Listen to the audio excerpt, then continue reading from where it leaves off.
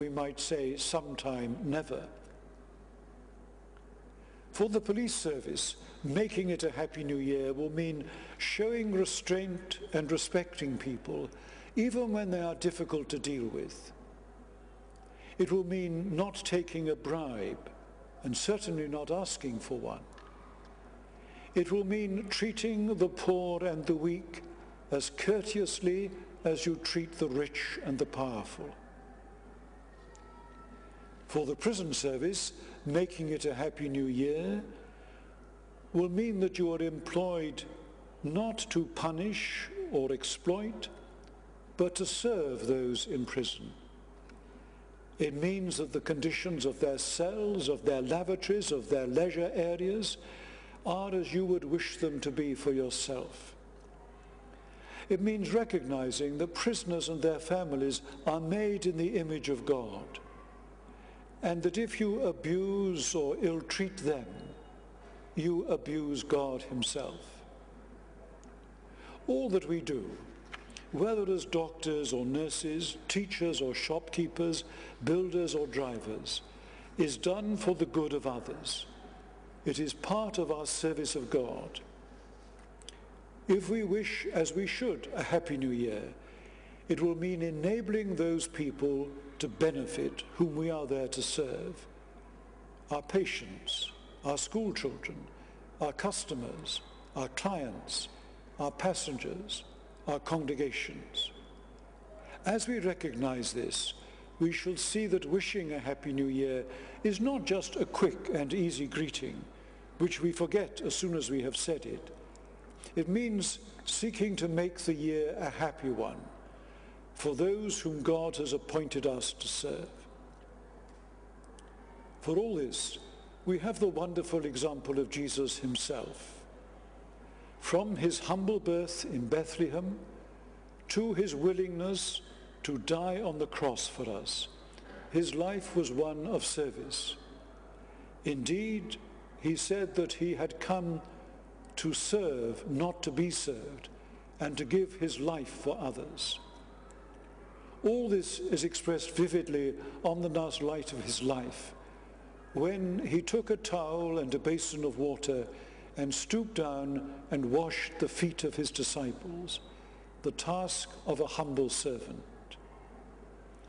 As we follow him, he gives us the strength more and more to live as he lived, in the service of God and the service of others. You may think that all this is very demanding, and it is. But that is why at the end of the old year and the beginning of the new year, we turn to God. On New Year's Eve in the Methodist Church, we hold a watch night service. In it, we give thanks to God for the year that is past and confess where we have failed him. And then we commit the year ahead to him, seeking his help and strength. Then on the first Sunday of the year, which this year is on the first day of January, we have a covenant service. In it we affirm that God in his love has called us his people, and that we in turn commit ourselves to serve him and others as we say the words, "I am no longer my own, but yours." As I wish you a Happy New Year on behalf of the Methodist Church, I pray that you and I will make it a Happy New Year for those in our homes and those whom we are called to serve in and through our work. May God bless you throughout the year.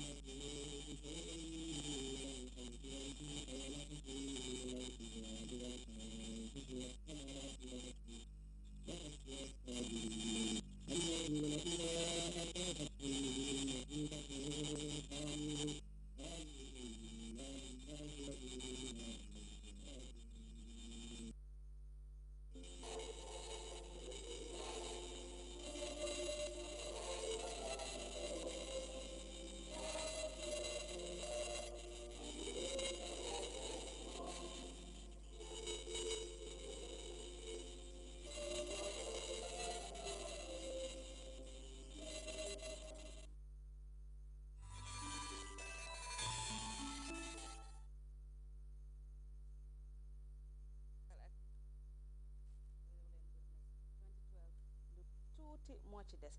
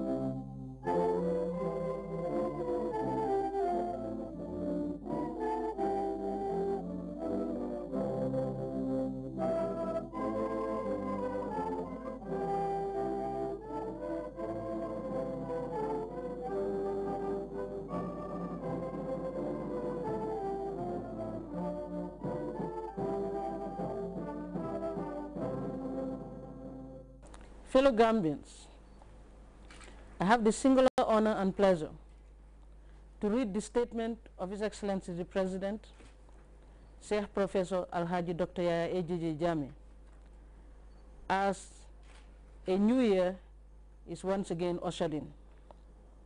And his statement reads as follows. A'udhu billahi minash shaitani rajim, Bismillahir Rahmanir Rahim. Fellow Gambians and friends of the Gambia and all others resident in the Gambia, I want to thank Subhanahu wa Ta'ala first and foremost for making it possible for us to grace yet another year in peace, progress, and prosperity. Today indeed provides a moment of reflection on positive strides as well as challenges we face in our quest to achieve this noble goal, the goals of our Vision 2020. It is also a moment for prayers as we look forward to Allah's continued guidance and protection in all that is good for ourselves, our families,